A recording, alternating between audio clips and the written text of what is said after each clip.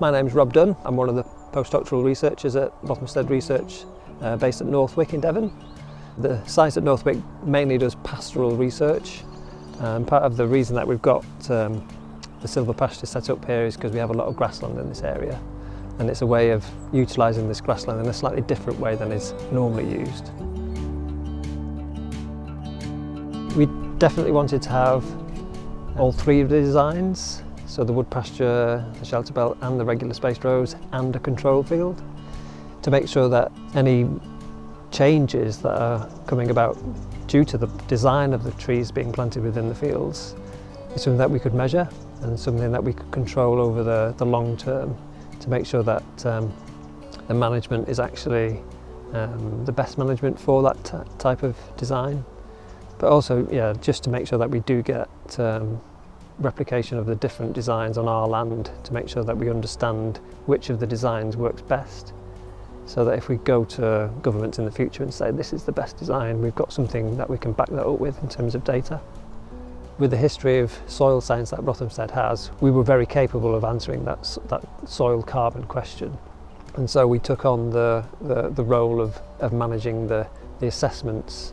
It's something that we definitely need to get more information on, because there has been a dearth of information available on the effects of tree planting on soil carbon within pasture systems. So we know that this is a long-term trial, and so for the first 5 years we're not going to have any domestic livestock within the field, just to make sure that the trees and the shrubs do get well established before those domestic livestock, which in this instance will be sheep, come back into the field.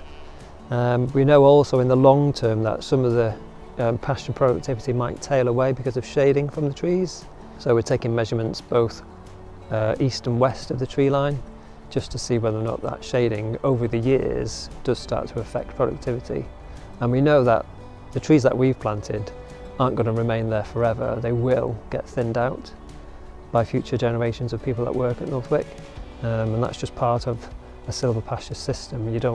It's not a static system which is constant through time, it's a dynamic system which has to change in order to meet the requirements of the farming system.